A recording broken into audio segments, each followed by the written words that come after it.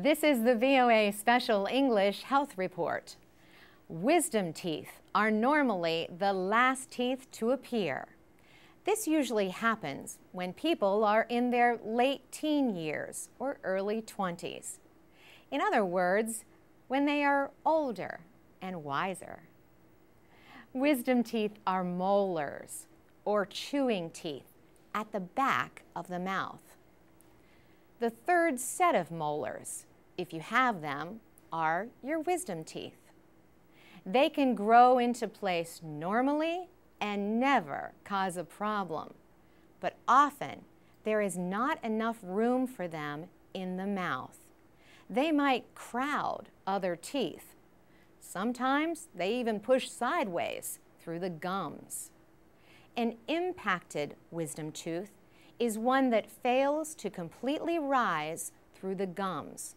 The term is erupt. Wisdom teeth that only partially erupt can leave space for bacteria to enter around the tooth. Infection is a risk in these cases.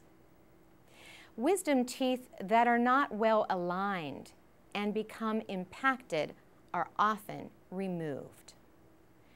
People should have the placement of their wisdom teeth examined between the ages of 16 and 20.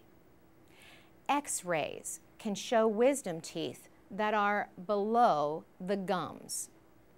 The American Dental Association says removal is generally advised when wisdom teeth only partly break through the gums.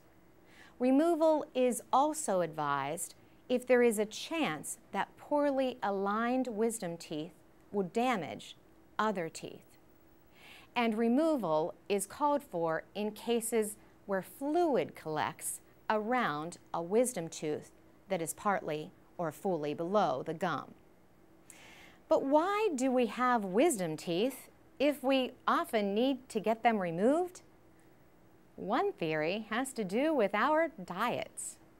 Scientists say the diet of prehistoric humans probably required more chewing teeth. Life was probably a little rougher on the teeth back then too. So it was good to have extras. The removal of wisdom teeth is performed by oral surgeons. They say if removal is advised, the best time to do it is before the teeth cause any problems or pain. The American Association of Oral and Maxillofacial Surgeons says young adults are the best candidates for wisdom teeth removal. The group says older patients may be at greater risk for disease in the tissue surrounding the molars. Patients can have general anesthesia during the operation, or they might choose to have a local painkiller and remain awake.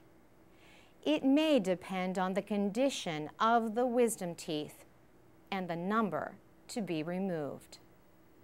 After surgery, there can be swelling of the gums and face and some pain. Both can be treated with cold wraps and medication. For VOA Special English, I'm Carolyn Presutti.